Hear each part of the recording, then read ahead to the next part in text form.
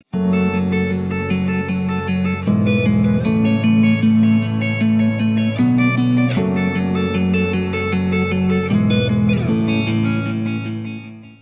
and welcome to the Dividend Cafe. In a lot of ways, it's the first kind of normal Dividend Cafe of 2024. I do want to do my reminder that earlier in the week we released our special Dividend Cafe annual year ahead, year behind, what we call our white paper. It's available at dividendcafe.com. The video of me walking through it is available at our YouTube channel. The podcast has that audio there. I think if you want to go to the website, download the PDF. There's about 20 different charts and everything kind of walking you through what 2023 was and our perspectives going into 2024. So as we're still early enough in the new year, and I'm still trying to make sure that the labor that goes into that project is not in vain, I want to continue mentioning its availability. But we are moving on to this first normal Div Cafe, and as markets kind of peter around a little bit after the massively successful November, December that they enjoyed, I want to go to a little bit more sobering of a topic, which is a longer term and more structural, as opposed to the shorter term and more cyclical issues that a lot of people are talking about. That is government debt, particularly federal government debt. I could and probably should do a Dividend Cafe one of these days about state and local debt. We talk about our governmental debt only in the context of federal debt all the time, and I'm about to do the same thing here today, when in reality, if you want to view it across the body politic, you have to actually include municipal debt as well to paint the full picture of how many future resources are already spoken for in terms of city, county, state, and then federal obligations. But to make things a little simpler and avoid, let's just say we'll hold that topic for a rainy day, the federal debt subject is not really new to people. I mean, almost anyone you talk to is aware that we've accumulated a large debt.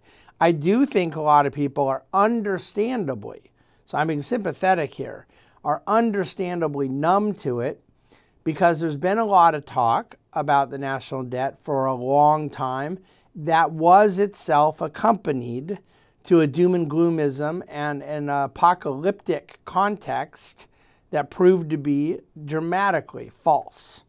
The prophecies of those who believed this debt issue was going to basically cause the skies to fall have not been good.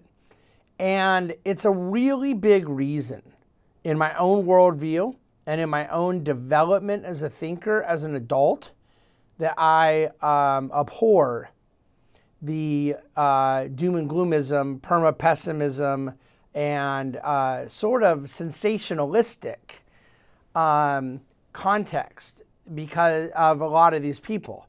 Because that false prophecy does desensitize, it does numb people to the reality of legitimate problems when they feel like they've been fooled over and over again. I want to basically make clear that this is not, contrary to popular belief, a partisan issue. This is not the Republicans want to cut taxes so much and they're creating a fiscal crisis by doing it. And this is not the Democrats want to spend so much and they're creating a fiscal crisis by doing it. This is clearly a bipartisan problem on the spending side where I'm defining it not in terms of the absolute level of debt. And you say, well, why? Well, for one thing, I just sort of explained why. We had national debt of $1 trillion, of $2 trillion, of $4 trillion, and everyone said the world was going to end. And now we have national debt of $33 trillion, and the world hasn't ended. And so it's very difficult to have any credibility if you're talking as if the national debt was going to destroy the world, and then it goes up 10 times more, and it doesn't, or 30 times more, and it doesn't. At some point, you're like, what, the next dollar does it? The next dollar, you know. It's because we've had a poor framework for understanding it. which is in the context of a fraction or a ratio, a relationship. The debt relative to the economy, the output of the economy, that relationship is intuitively obvious to matter the most when we talk about real world things. Now, I get why someone could say 33 trillion of debt is awful, and it's and the numbers that are involved are just so staggering that they don't get into a ratio. They don't get into debt to GDP, that they just deal with the absolute number. I get it. The numbers are just so fantastic and surreal that it's understandable. But the analogy I use to just be kind of preposterous, and it's sort of a reductio ad absurdum to make my point. Apple has $111 billion of debt, and some loser kid in a basement that has $9,000 of debt. I don't think very many people would say, oh my gosh, Apple's in a lot of trouble. The loser kid is in a much better position. He only has $9,000 of debt. When you compare the level of debt Apple has to the highest amount of financial resources of any company ever, and the highest amount of corporate profitability of any company ever, then yes, their $111 billion of debt looks sort of minuscule and benign relative to some non-earning, non-productive person who has $9,000 of credit card debt, who essentially could be, bankrupted immediately, right? So even though it kind of seems too obvious to compare Apple to some loser kid, the point being 111 billion is not really the problem. And the same kind of thinking can be and should be applied here. It is a matter of our debt relative to the size of our economy and our economy's ability to produce new goods and services. Gross output is what matters, because that's what affects quality of life. That's what affects the goods and services, the opportunities for jobs and profits and wages within an economic framework. And I think that we excessively spent in the first decade of this new millennium. And I think that there were a couple bills that were passed at a federal level that cost an exorbitant amount of money. There were a couple wars fought, cost a lot of money. And yes, there were some tax cuts that, again, the bills spent. No Child Left Behind was an education bill. Medicare Part D was a prescription drug bill.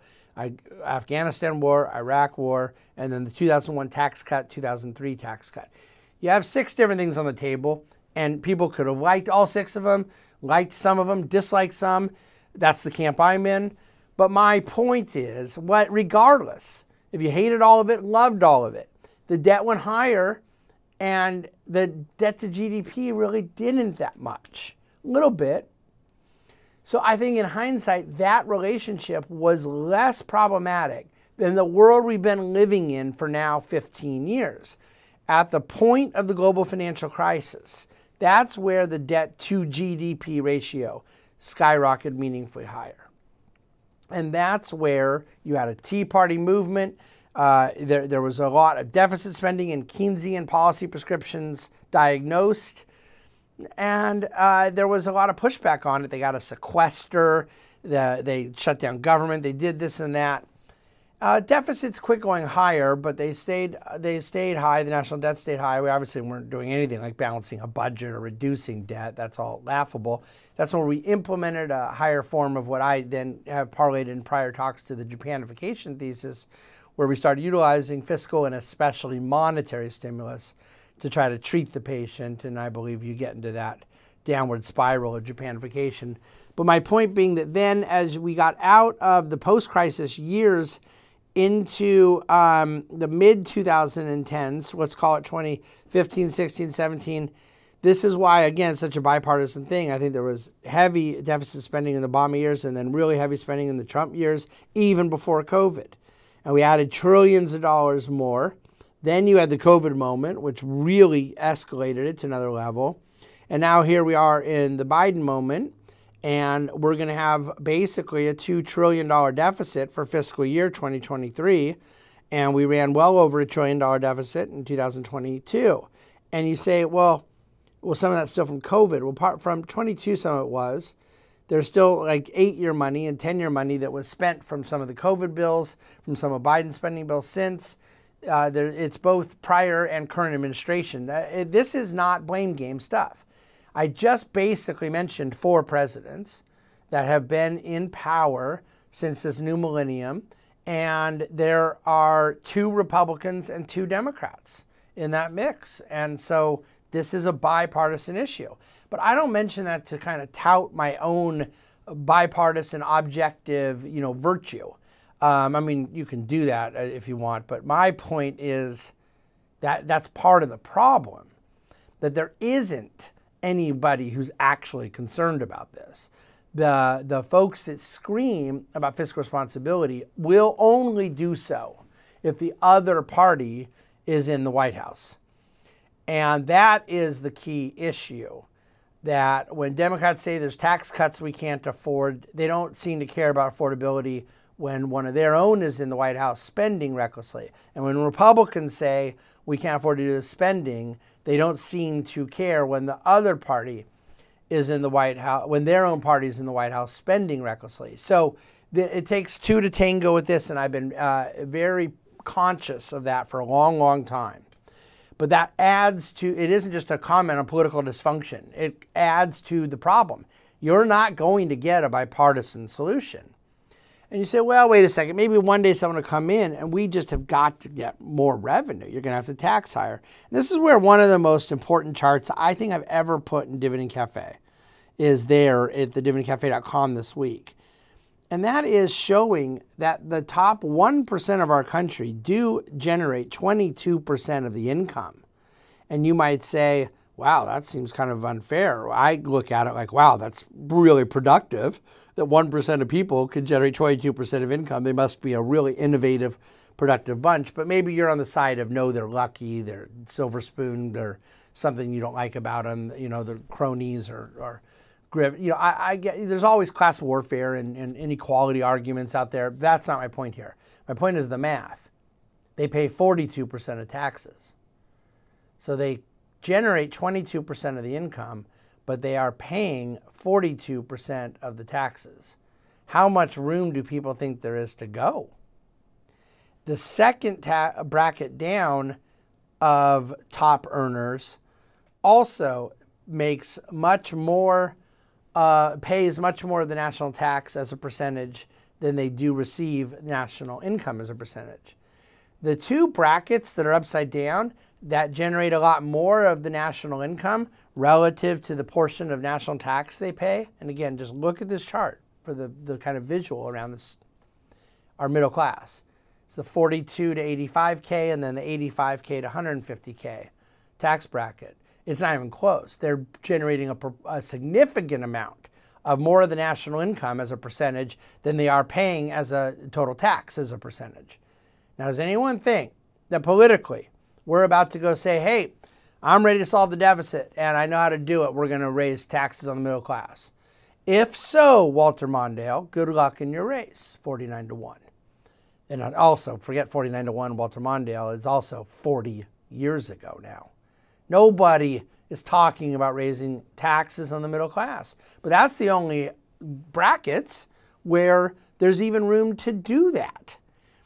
And so we don't have a revenue solution here. Revenue as a percentage of the economy is dropping, but it isn't because they're collecting less taxes, they're collecting more taxes. It's just that expenses are growing quicker. The amount of government expenditures as a portion of the economy is growing in the denominator at a faster rate. So you say, why does this matter? I have money, I have a job. Maybe it doesn't matter for you. I'm not predicting an apocalyptic moment of the world, a bang tomorrow. This is actually, I think, an argument for this low, slow, and no growth Japanification as a real slow, torturous way of dealing with it, especially multi-generationally. But don't kid ourselves. Even an anti-doom and gloomer like me recognizes there's also intermittent shocks, exogenous shocks to the system that will come in that then we'll be less prepared for. And so there'll be intermittent moments of crisis, but really in a structural secular sense, this downward pressure on growth. And that suppressed economic vitality, that suppressed economic vibrancy as a painful part of dealing with this, well, it is true that that might not mean this apocalypse and sky falling moment that so many like to write books about. But it may very well be leaving an opportunity set to our children and grandchildren that is significantly diminished from what we've enjoyed, and I find that unacceptable. It may very well mean forfeiting geopolitical advantages and strategic leverage with our adversaries at a point where we may need it. It may mean less tools to deal with other future crises. It may mean lost government services that are of a good and important variety, let's say military defense, because we have to increase the outlays to keep up with commitments made for transfer payments. Social Security, Medicare, we owe that money. So the entire picture is not worthy of predicting, hey, if we don't do something by this day, this is going to happen. All sorts of people, you see this type of stuff out there with climate and with the national debt and with foreign adversary issues and right and left. It is, there's something about shock and awe that is sensationalistic enough to lure people in, and they love to do so by attaching a particular prophecy to a particular date. I'm not doing either of those things. I'm suggesting that there's a structural impediment to forward growth that investors have to be aware of, have taken into account the need for greater fundamentals, cash flows, and protections around the fact that there is an embedded instability, a fragility, and yes, downward growth that will be real to wages, jobs, and profits. It already has been. This is no longer a guess. This is no longer a prediction. We're living in it. We've lived in it 15, 16 years. At some point, as they say, I've seen enough. This is the world we're in, and we're not trying to figure out what to do about it.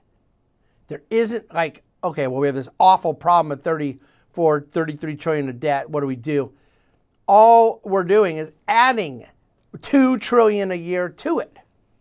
So that's why I say it's really bad if I say, hey, this family has $100,000 of credit card debt and they can only pay $2,000 a month to reduce it. They're going to have a real declining quality of life for years as they sort through it. That's bad. But it's way worse if I said this family's got $100,000 of credit card debt and they're still adding $2,000 a month to it. That's where we are. So this isn't political. This isn't even policy prescriptive. It is a macro commentary about the state of affairs so you can understand where we are and why some of the just easy solutions, let's go cut spending, let's go raise taxes, that's not going to do it. There has to be a truly mature understanding that we will not get out of this pain-free. There has to be a commitment to growth, which is not at all remotely there. There has to be various acceptance of the political dynamic that in order to get something done, it's going to address a couple things that not everyone's going to like. All that's on the table. I don't happen to, for a living, work in the public policy sphere. I have a lot of opinions there, but I don't have to write the piece as to what they need to do about it. I have to tell you guys the truth, which is that there's a macroeconomic impact around excessive government indebtedness, puts downward pressure on future growth, affects future quality of life, if not for yourself, for your children and grandchildren. Therefore, that impacts the way we want to invest money. That's what I have to do. That's what I'm doing. And that's what leads into this Japanification thesis. I'm going to leave it there. All of this negativity exists in the context of believing that there's pockets of cyclical economic growth and productivity boons. So the CapEx renaissance scenario is very, very plausible right now. It could come at a downside if too much of it's deficit funded from government transfer payments, CHIPS Act, industrial policy, corporate welfare. You may get an advantage in one hand and a disadvantage in another. I'm not favorable to that, but my point being, there's other aspects organically within the economy people may be really underestimating. Where some of the advantages of a CapEx renaissance and boon to productivity could be, but it's cyclical. And in the larger structural context of this kind of government debt, we have to incorporate that into the way we invest money and think about the differences in go-forward macroeconomics versus where things were in past decades. I'm going to leave it there. Please reach out with questions anytime, questions@thebahnsengroup.com. And in the meantime, please go Cowboys, beat the Packers. And thank you for listening, thank you for watching, and thank you for reading the Dividend Cafe.